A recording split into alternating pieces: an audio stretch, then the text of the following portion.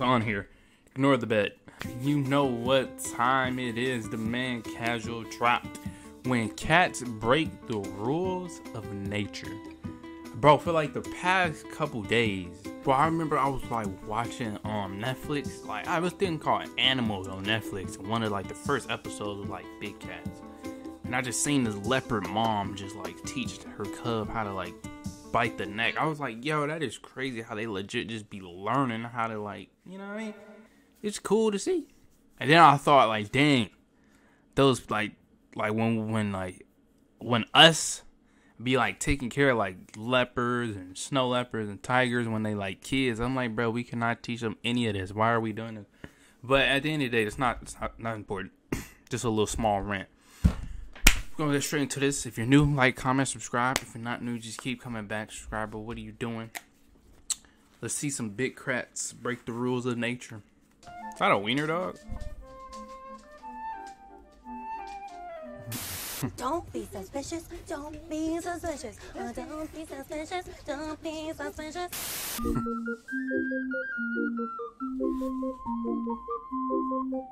Alright. Sometimes all it takes is one picture going viral to completely shatter everything we thought we knew about the world.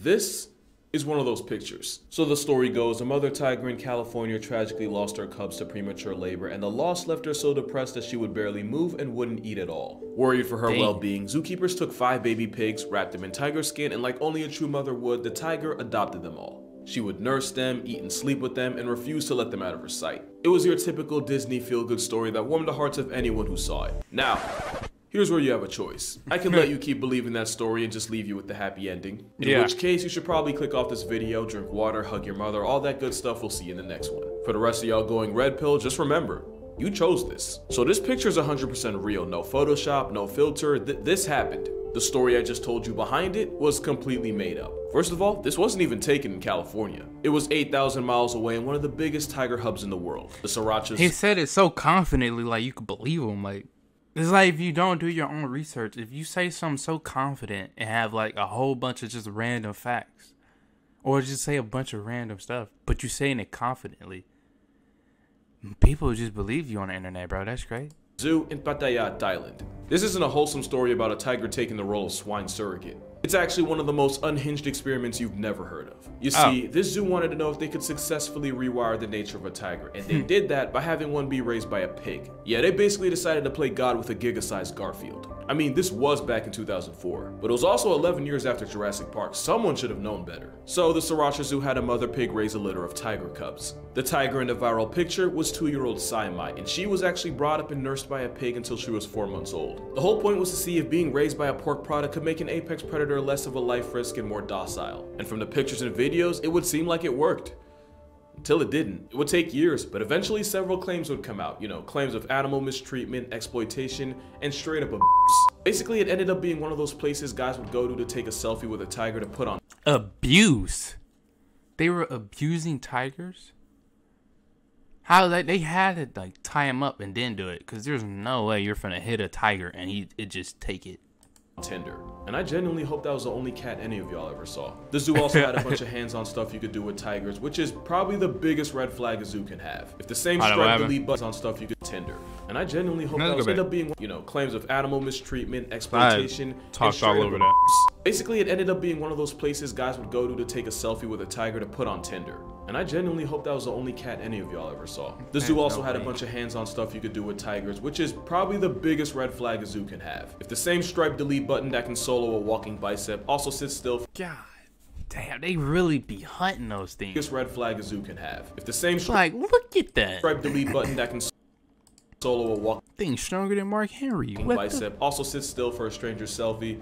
Start looking left, cause ain't right. So to make a long story short, if Tiger King would have came out in 2004, Joe Exotic would have been banged. Joe Exotic. There was even an incident where 23 tigers flatlined a bird flu after being fed raw contaminated chicken. And then there's also the fact that one of the zoo owners, Samay Tamsiripong, was charged with breeding tigers without a license. It took a worldwide pandemic to do it, but eventually the zoo closed its doors July 13th, 2021. But whatever happened to Saimai and her foster pigs? Well, 16 years after this picture was taken, another video would go viral. Only this time, it was a now 19-year-old Saimai pouncing pouncing on one of the piglets, and not in a cute playing type of way. The only thing stopping Wilbur from becoming the end of Charlotte's Web was a zookeeper distracting the tiger before a bunch of small children found out where bacon comes from. That video wasn't exactly the nail in the coffin, it was more like the shovel that started the digging. What that video also proved is that you can't change nature, no matter how many sequels this franchise gets. Like take this video for example, where this polar bear went viral for seemingly petting a husky in Canada, the biggest meat eater in the world on legs, and even he can't help himself. Adorable, right? The part that didn't go viral was immediately after when the polar bear proceeded to send the dog to dog backwards by attacking and eating it, all while the dog was chained up and couldn't even run. Hey, remember, you chose the red pill. The point is, there are rules in nature, and every time we cosplay as creator and break them means one less dog, one confused tiger, and a bunch of pigs that are gonna have one hell of an identity crisis. But sometimes nature breaks rules all on its own, and all it leaves us with are questions. Kamunyak was a lioness living in the Samburu Reserve in Kenya who would become famous worldwide in 2002 for violating the #1 rule of being a lion. The lioness was seen with a young, as in not older than a week old, oryx calf. She didn't turn the calf into calories, instead she acted as its bodyguard, following it around everywhere and even defending it from other animals attempting to meal prep it. The lioness had adopted something that any other day would have just been protein. And this time humans had nothing to do with it. Tourists would flock in from all over to witness this disrespect to the natural order, and even after seeing it with their own eyes, they still didn't believe it. Kamunyak only confused rangers the more they watched her. At one point, she squared up with a group of cheetahs for looking at the oryx calf the wrong way. She would literally starve herself for the calf's sake. She couldn't go out and hunt for herself, since the little oryx calf would just wander around aimlessly instead of staying hidden in one place the way an actual lion cub would. So for the more than 2 weeks these two were together, she just didn't eat.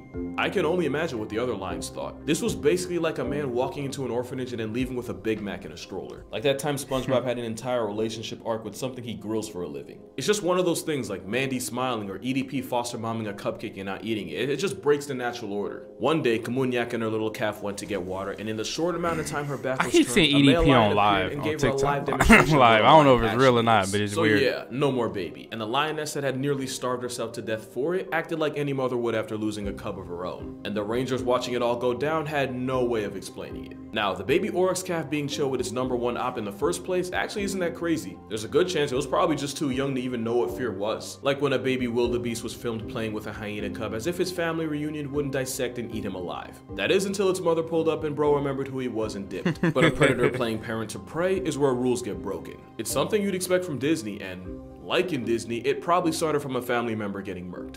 Kamunyak apparently had cubs of her own, and a violent dispute in the pride meant she lost it, likely to a new rival male. And with as young as she was, this was likely her first litter, and after losing them so brutally and hormones still running high, she probably didn't know what else to do. So it's possible that the calf imprinting on the lioness caused a motherly instinct to override the turn you into take out and smoke you like a Marlboro instinct. At least that's just my guess, because no one thought to ask the lioness what was going through her head. And this might have been her first time, but this wouldn't be her only. This would happen not once, not twice, not even a hat trick, but Kamunyak the lioness would adopt 6 different oryx calves. Also, I feel like I should just mention, at this point she was going out of her way to follow her just so she could steal any unattended minors. And it wasn't like she just didn't realize that these weren't lions, because oftentimes she would let the newborn calf nurse from its actual mother before running her off. And in case you're curious about what happened to the rest of her foster kids, the second one was intercepted by park rangers and taken to an animal orphanage in Nairobi. The third calf actually returned to its mother, and during a nursing session pieced out with the rest of its herd, even with Kamunyak chasing after them to get her baby back. Same thing happened with the fourth, with the mother oryx managing to reunite with her baby. And I can only imagine this made her learn her lesson in the worst way possible, because she didn't let the 5th calf return to its mother, and the end game was the calf going into a permacoma due to starvation, which Kamunyak would respond to by eating the soul evacuated body. And adoption number 6 went like 3 and 4, with the kidnapped calf hightailing it back to his biomom. And remember, she would go on a hunger strike for the entire time she was looking after each one. And I'd love to tell you that this story ends with Kamunyak finally getting an actual family of her own, except she was last sighted in 2004 and no one's been able to find her since. So if this was a movie, it'd be Lion King's troubled teenage cousin. And it's not the only time this kind of thing would happen. In 2015, a film crew was focused on a herd of wildebeest along with one lioness stalking them from the grasses. Fun fact, lions will often spawn wipe their prey by attacking the ones that have just given birth. So when the lioness made her move and the mother wildebeest dipped, it looked like it was about to be a revolving door for the baby right back to the gulag. Except that's not what happened. The apex predator hesitated on what would have probably been her easiest meal in months. and the literal minutes old wildebeest started nuzzling up to the huge cat, as if the same lion that wasn't finna take him off this world was the one that brought him in. And I don't know if it was that famous new baby smell, or if the fetus not showing any fear factory reset the lion's software, but not only did she spare him, after a little while she left, and the still wet from the womb wildebeest calf reunited with its mother. And unlike with Kamunyak, this lioness was 100% trying to catch a body, but something made her stop, and I have no idea why. At least with the calf, it's probably too young to know to run away and just saw the lion as a warm body. But an animal deciding to pretty much pardon something it's eaten hundreds of in its life is something science can't 100% explain. And before y'all say she must have felt bad for the baby, there's literally videos on YouTube of lions life-depriving pregnant animals, pulling the fetus out and eating both alive.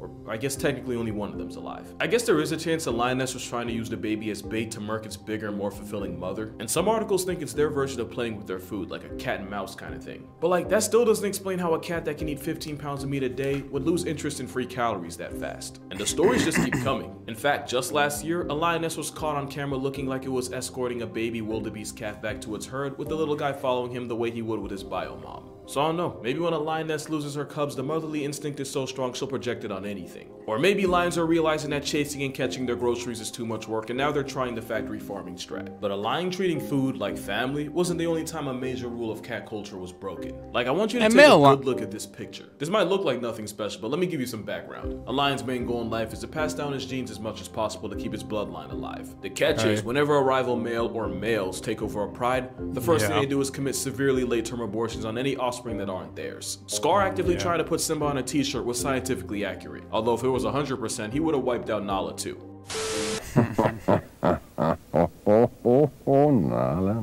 Nala. You know, you really have no choice. One way or another, I always get what I want. Yikes. But yeah, long story short, a new stepfather usually means caskets for any remaining cubs. Which is exactly what this male did. After he and another male took over a pride, he proceeded to give every cub a welcoming gift of a pair of wings and a halo. Every cub, except for that one. That's not his kid, and he knows it. Not only was he seen sparing op DNA, he was even photographed playing with the cub. I was gonna say male tigers, male lions. Man's just nearly lost his entire gene pool and got all his women snatched from him just to have his own chromosomes. I guess they will. The lion that did it. And I just know bro watching from the gulag like, ain't no way.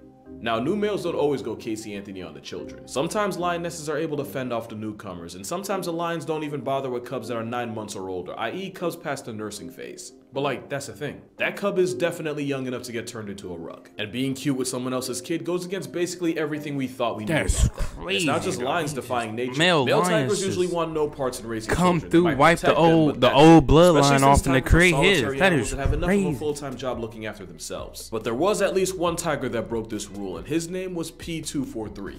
You see, our boy P243 had a mate, and that was P213-32. I didn't come up with the name.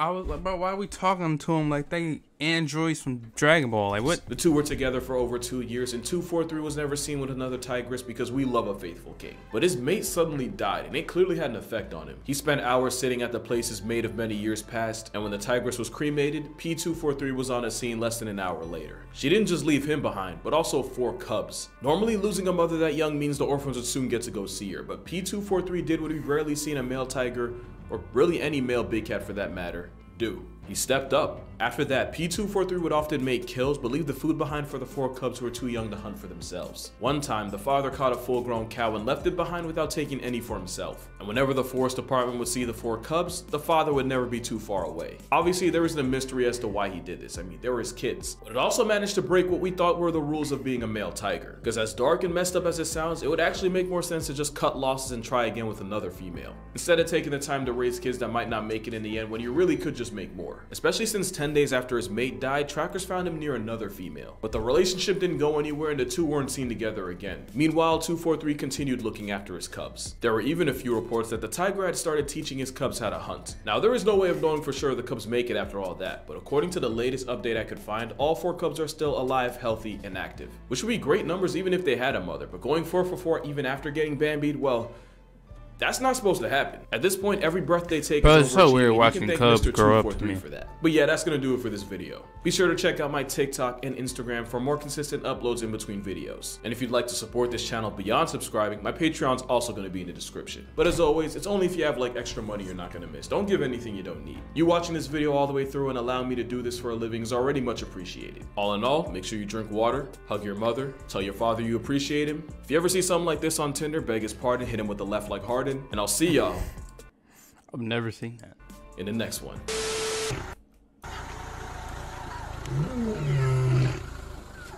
Video from Pets World.